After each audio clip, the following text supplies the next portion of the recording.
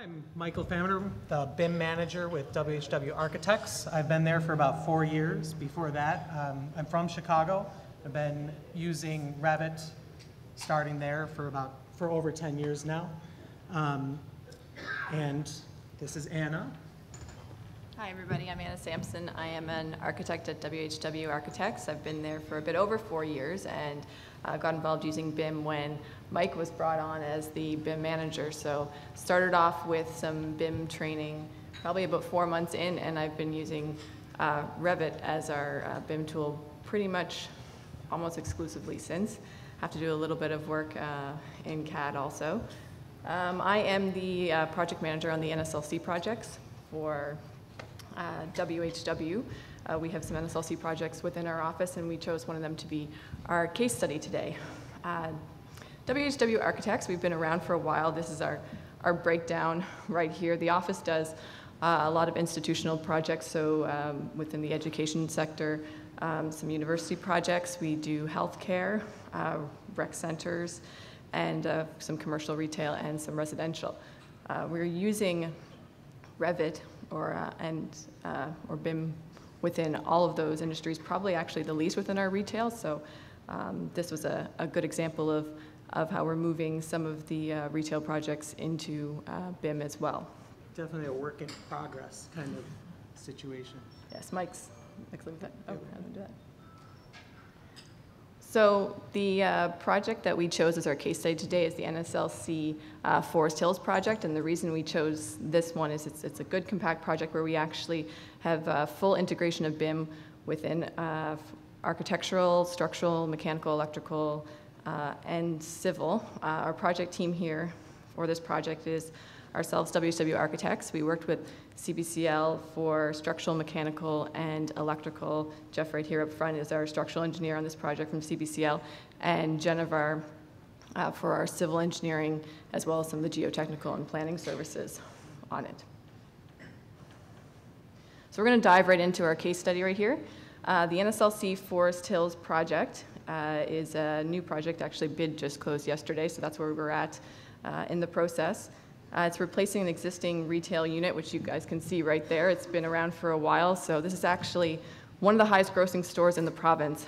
So one of the reasons for putting in a brand new store, upgrade store. The NSLC is actually upgrading a lot of their stores, of course, to have the big beer fridges and cool zones, and this one right now doesn't have refrigerated beer in it, and that's one of the highest grossing stores. That's just not flying right now. So that's what's one of the big motivators for this project here. It's around 10,000 square feet, the project, which was limited because of some of the land use bylaws in there. If we went more than 10,000 square feet, we were going to have to go into the development permit process. And actually, it's targeting LEED for new construction. A silver is our target right now. All the NSLC projects are registered in the LEED program and are targeting, most of them LEED silver, some of them actually for commercial interiors LEED gold. So this is the just a little breakdown of the building construction. You can see Jeff's structural model here shown on this image. It's a steel frame construction with steel stud infill with oak board insulation, and the materials that we're using on the exterior: corrugated steel siding. We've got some wood siding, some stone and glazed curtain wall, which are pretty much the standard materials that we're using on some of the, or on most of the new NSLC projects. And we put this one up here right now just to, I think it's important to make the point that this is a retail client that does change its interior package from project to project based on the location that we are designing for. So in this case, we're going with a distinctly Maritimes package where we're drawing inspiration from just up over the concrete hill, the beauty of the Lawrencetown beach. So as opposed to some of our retail projects that we do where we're basically rolling out the same interior scheme, we actually do change it up on each project here. We have, I guess, a few unique features in this project, or at least unique for our office. They're things that we're starting to see more and more around the province. We're using the concrete with recycled glass aggregate, a small portion at the front of the store. This is the first time that WHW is using this, though we know that we've seen some examples around the province where this is starting to become more and more common. We're using the installation of the foundation, which we based on the Pfmmatter system here, because we want a nice tight envelope, and of course we're going for some energy savings with our lead target. There's a free air cooling system for the cool zone refrigeration, so taking advantage of some of our cold winter climate and environment here to help refrigerate that cold beer that everybody wants. We have a high efficiency natural gas heating system, and this is actually being built behind the existing store that's pretty much mostly a slope right now, so there's quite a lot of infill work on the civil side of things, and some new interior design features that we're starting to look at in the office, some stuff from 3Form and Barisol. Want to talk about that? Yeah. We kind of, in our office, we have this dual workflow kind of going right now. We're still heavily using SketchUp in the office, and it kind of creates this awkward kind of situation where we're developing two models at the same time. And I kind of saw this as a great option to try and work ourselves into a full Revit workflow from the beginning. So we get, the owner was used to, we've done projects in the past with them in a CAD workflow, so they're very used to seeing the SketchUp models and taking that forward. So we did that on this project, but as we were creating and developing all the components and families for this project, we kind of were trying to think ahead to future projects and using these, trying to just develop one model at a time. So I'll kind of talk about that later as we get into some of the family stuff. Revit has been a huge help for us in a lot. We had a lot of project changes on this for a variety of different reasons that Anna's going to get into right now. But that's definitely one of the biggest benefits that we see is the ability to quickly adapt to the owner's requirements and owner's changes as they show up. Yeah, I'd say that this project didn't follow quite a streamlined process as far as the changes that it went through. It was originally a different architect that was working on the project, still the same engineering team with Genevar and CBCL. When we were brought on to the project, and we actually had almost full working drawings complete last year.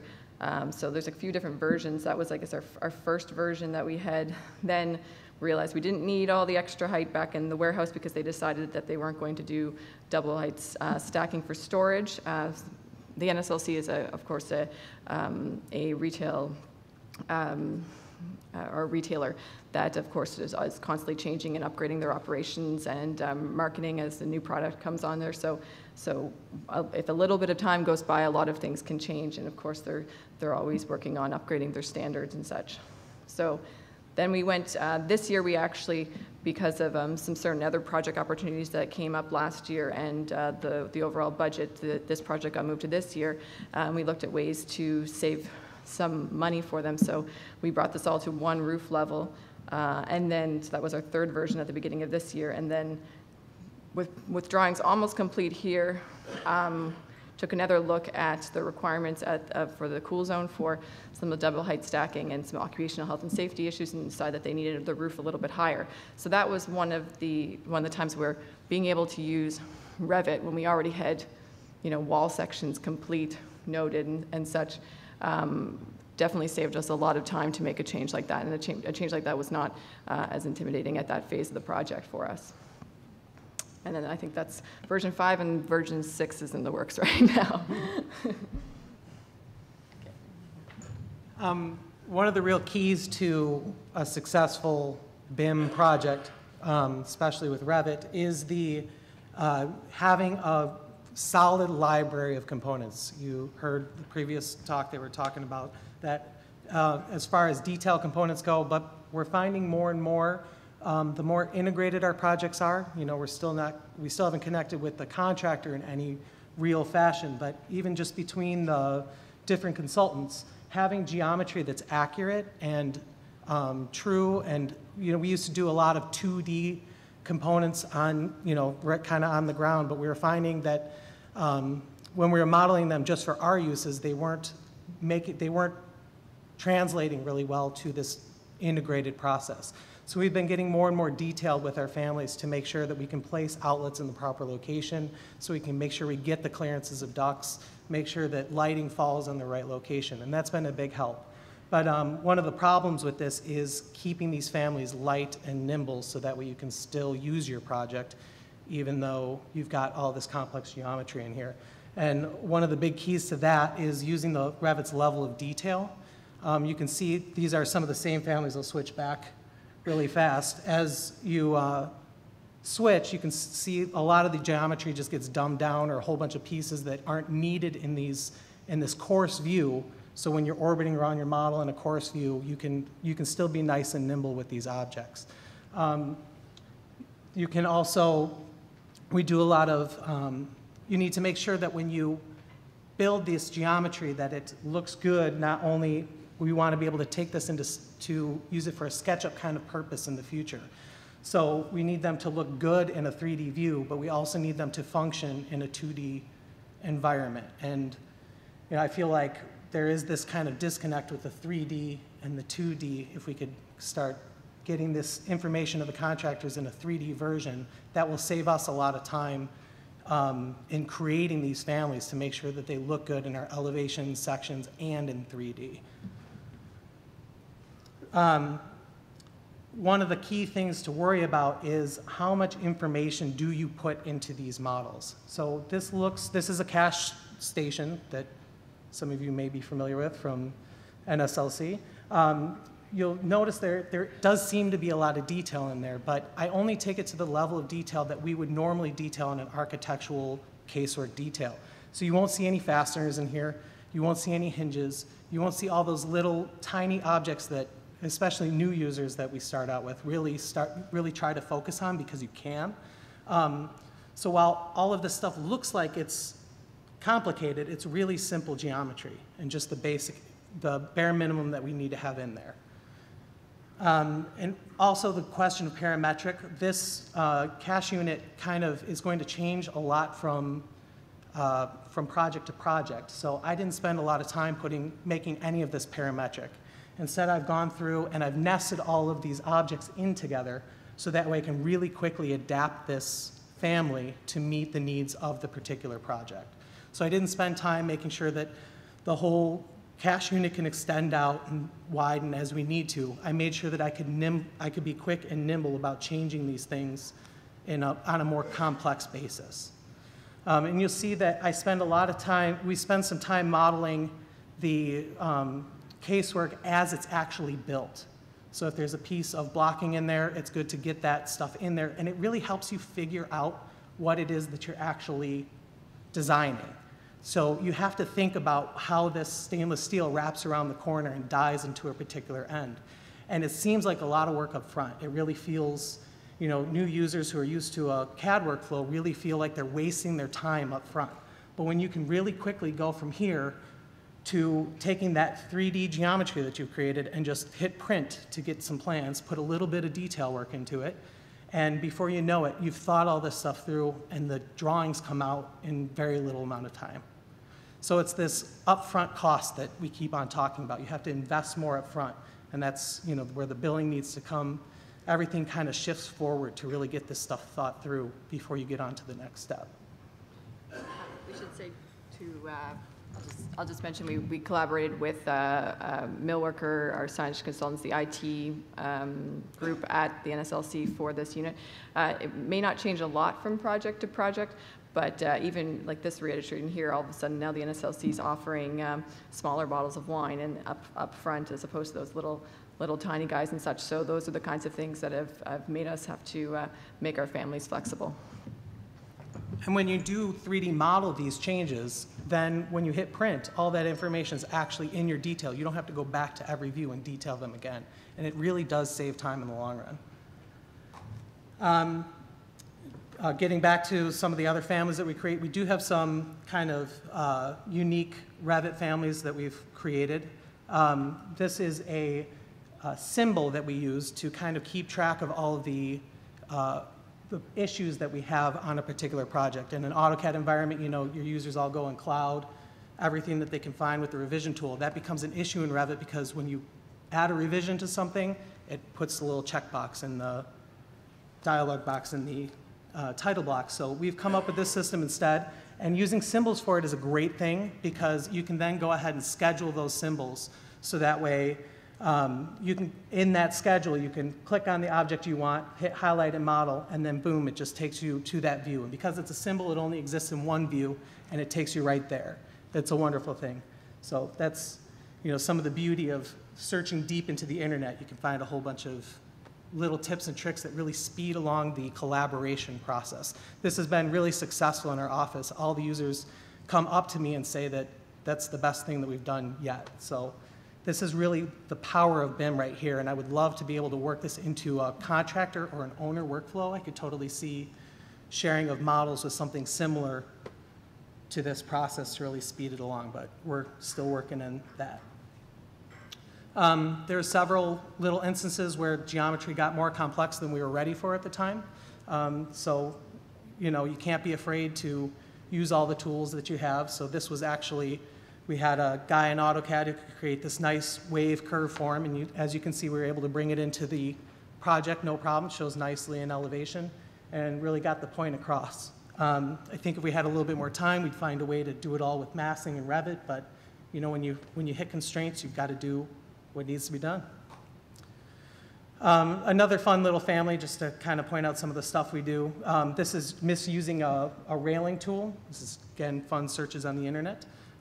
Misusing a railing tool to report out exiting distances. Unfortunately, you can't tag the length of a railing family.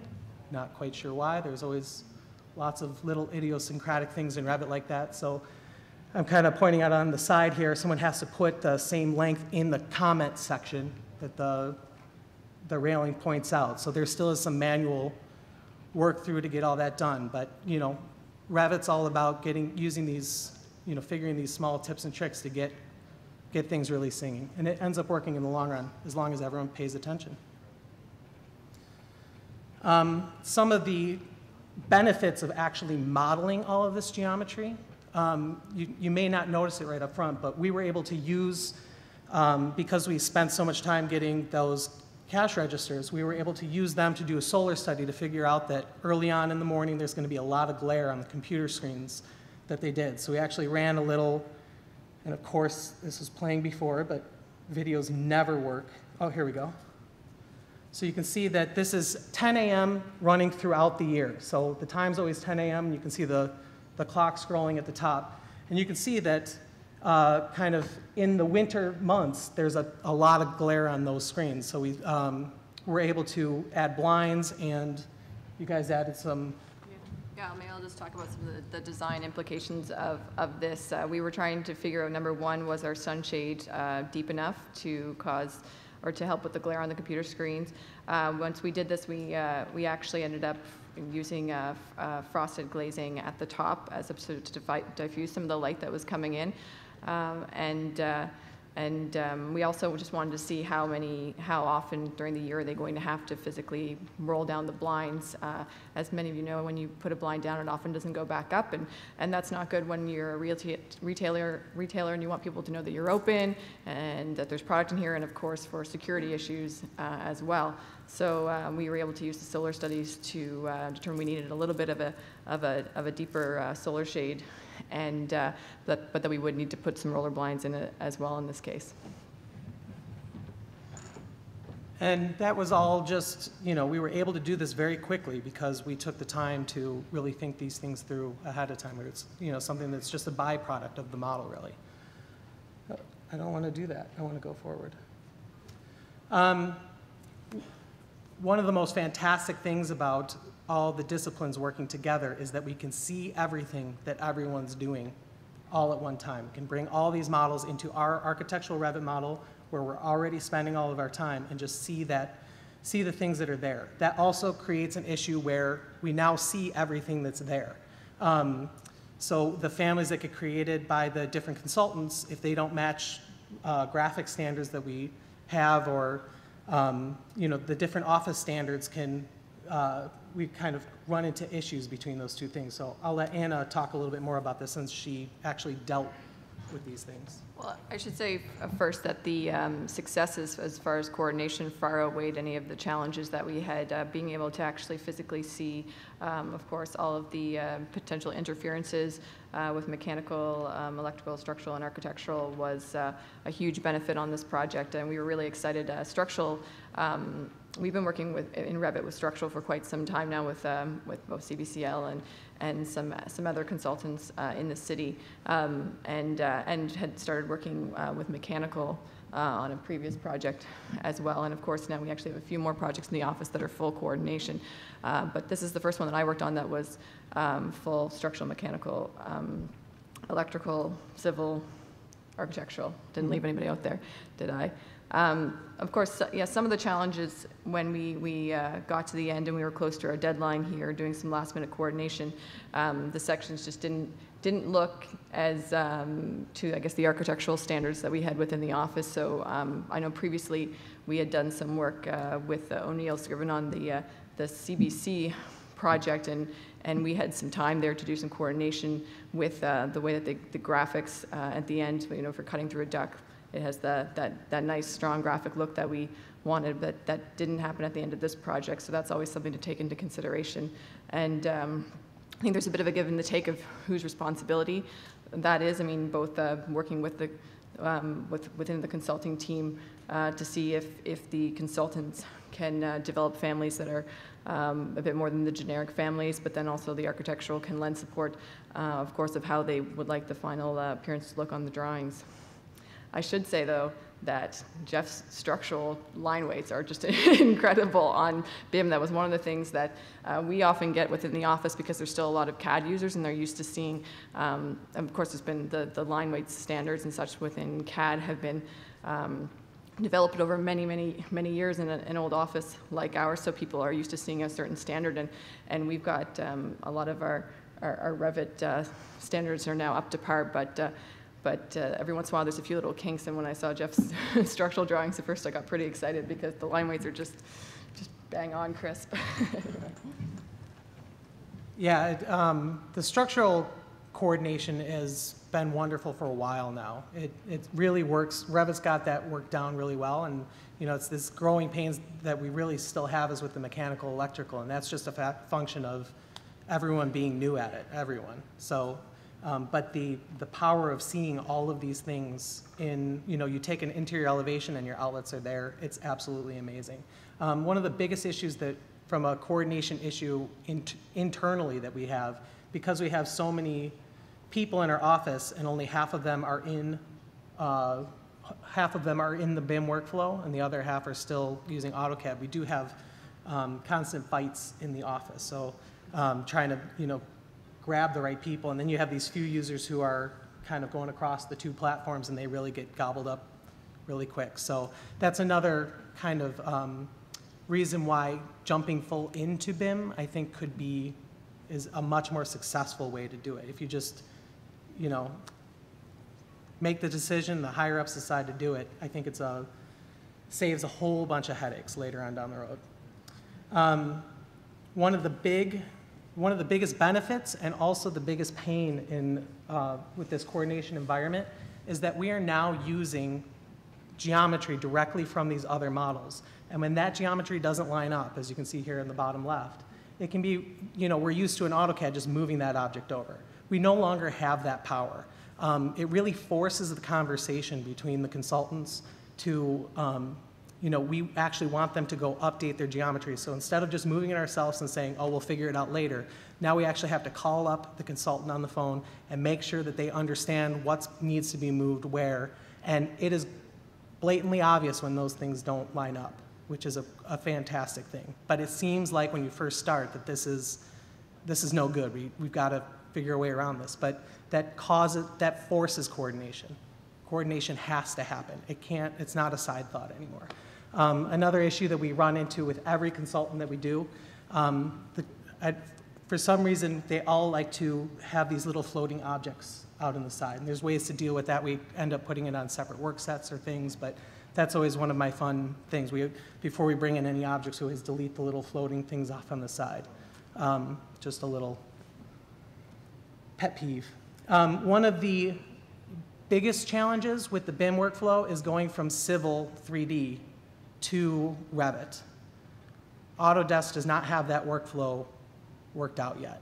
One of our big problems is that they use global coordinates in Civil, which makes tons of sense to me, but Revit has a 20-mile radius. And as you can see, the end of this red box kind of shows the point I'm grabbing. That's 5,580 kilometers away, well outside of the 20-mile radius that's in there. And we seem to have a lot of trouble trying to, if we could just pick a work point on the site that we can call 0, 0, we can still export it in Revit with that global coordinate. But we do have lots of challenges trying to find that base point, and that's something to think about before you start coordinating Civil. And it's every project we have, it always seems to be a little bit of a fight. I think Autodesk needs to work on that a bit. And this is one of my favorite slides. This is actually right from the architectural model, but showing all the mechanical. And I think the power of that is, you can't put that into words when you don't have to go flipping between all these different sheets to make sure that the coordination is actually occurring. I don't have to wonder what height that duct is at. I don't have to wonder if I have the clearance of my ceiling. I can look at it right in the model and see that it's right there. Yeah, I found as a project manager on this project and a relatively new project manager that the power of being able to see all of the coordination is incredibly valuable. And working in Revit, I mean, the true test is going to be when we build this thing, and we're fairly confident that we've worked out quite a lot of the issues within interferences and such. But yeah, I'm pretty excited about that kind of an image as well. That's our presentation. I hope that maybe we've been able to give you some ideas of ways to help with working with BIM within your own industry, and presented some challenges that maybe you guys are sitting out there thinking, oh, well, we have a great way of dealing with that. That's not a challenge at all for us, and that we can talk about that. Thanks. Chris Flanagan from Serve and Dunbrack. We're also a civil engineering shop, so when you talked about the issues you're having with coordinating between the civil work and the architectural work, you just hit me in the biggest sore spot, because we're doing laser scanning and civil work, and we're fighting with ourselves. Yeah. So I was just wondering if you could speak a little more specifically about how you're handling the coordination of some of those products, or if it's always a stumbling block each time, or.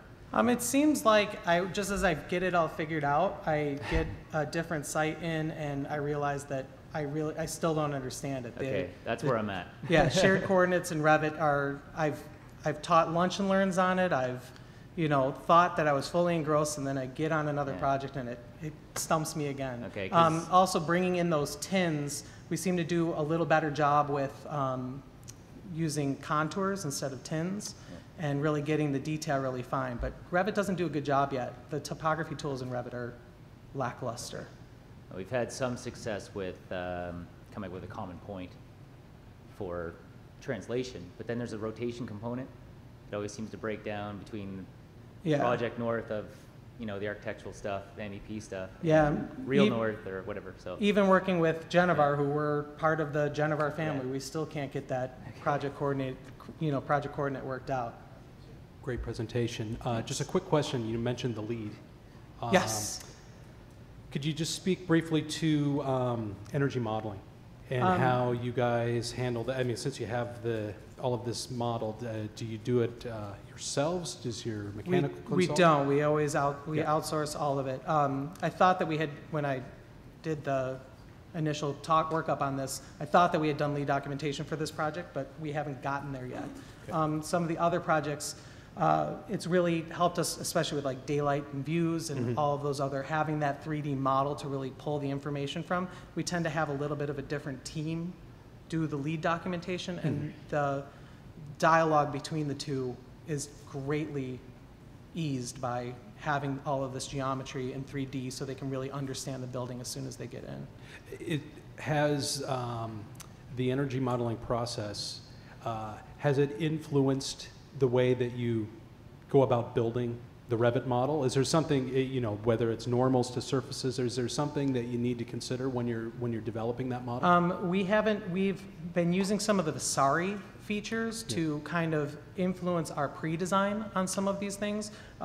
Things like this building was very set based on the layout of the site and everything. We were very stuck with what we had. Yeah. But on some of the larger buildings we've been using some of these preliminary tools to figure out the difference between variations of projects, not to get accurate numbers, Right. but we're still, it hasn't really changed the way that we do the energy analysis at all, Okay. unfortunately. I think there's so much potential there for that to be done, but it's a break in the workflow, definitely. Jeff Axel from CBCL. Just to expand on this, we were the structural, mechanical, electrical engineers on this project, and our mechanical, electrical engineers like to get involved in the project really up front. And they do their energy analysis on the building, and they'll play with the envelopes and that and try to assist Anna and Mike on these type of things. And they are now linking the Revit to their HAP software and the different things like that. So it's a great tool in that sense. And like you say, we're all finding the same thing is with the BIM process and 3D modeling, we want to do so much more work up front to help create the building and have more say in it. So that's we're all talking about the building today and how this thing wants to creep forward. And I agree 100% that that should happen that way in that extent. But that's how we as engineers try to assist the architects in trying to do that. So. And it is a pleasure working with them in this 3D environment. It really is. I can't say enough about it. And especially when these changes come up, and it makes it so easy for everyone on the job to figure out what the changes actually happen. Hi, Tom Vincent again. I was just curious, you see a lot of drawings that when they go for tender package, how are you going to get this information to the actual trade? Who's going to save you the money because it's all coordinated? Typically, we'll see a tender package, although it may be in Revit, it looks like a 2D drawing. So when you're looking at it from a trade perspective, you have no idea whether the elevations are correct or not correct, whether the offsets are shown, that sort of thing. And just try, if you want the impact from the trades, because it's coordinated, how do you communicate that information down to that level? I am, I love to share the knowledge. I think that the future of this is definitely sharing those models, and I feel like there is a definite disconnect between the way we produce these 2D documents off of this 3D geometry that we create. I feel like it's just a waste of time trying to get this information that we could be giving, just sharing. And so there's definitely, we're all a little gun shy about the legal aspects of all this stuff. I know in our office we definitely are timid to share this stuff, and we really haven't been asked very often we get asked for AutoCAD exports of the Revit model all the time, which is still more part of the regular workflow, but as DSRA has been asked before, we haven't yet been approached to share our Revit model with a contractor, and we'd love to figure out the details of all that stuff, but I do think there is some struggle. I don't know if you have anything to add to that. No, I mean, I've actually only ever been asked for that funny sail shape that you guys saw right there the other day, actually for pricing. So that's the first time I saw it, but I agree, we're not there yet. That's a great opportunity. That's one of the great things. I think in the original presentation there was some talk about BIM Council looking into ownership, of course, of models, and we as our firm are looking into those kinds of things as well. But we're going to have to break that down and really use this to its full capacity. Hi, Peter Sardi with Defence Construction Canada. And I just wondered, you mentioned some about spending the extra time at the front end to develop the model and how that saves so much time when the owner makes changes late in the game.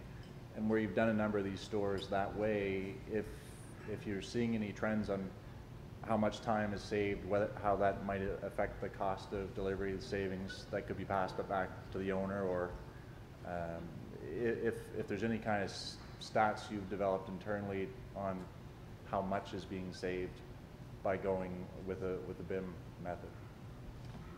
This is I guess this would be our second NSLC store doing it in Revit, and our first one full integration. So we definitely did a lot of the upfront work on this project as well. I think one thing that it does is I'm finding on some of the other projects we do, it changes the pre-design, schematic design, design development, construction documents percentages. Once we're done design development, we're pretty far into construction documents with the BIM process, which maybe isn't changing the overall time when we're not doing some of these repeat families and such, but definitely is changing the kind of the project procedures. On this project, like Mike did a lot of upfront work on these families, and assuming that we keep building these and WHW is still involved in these projects, we should be able to develop some of these drawings much quicker in the next time around. We're very confident that's what happened.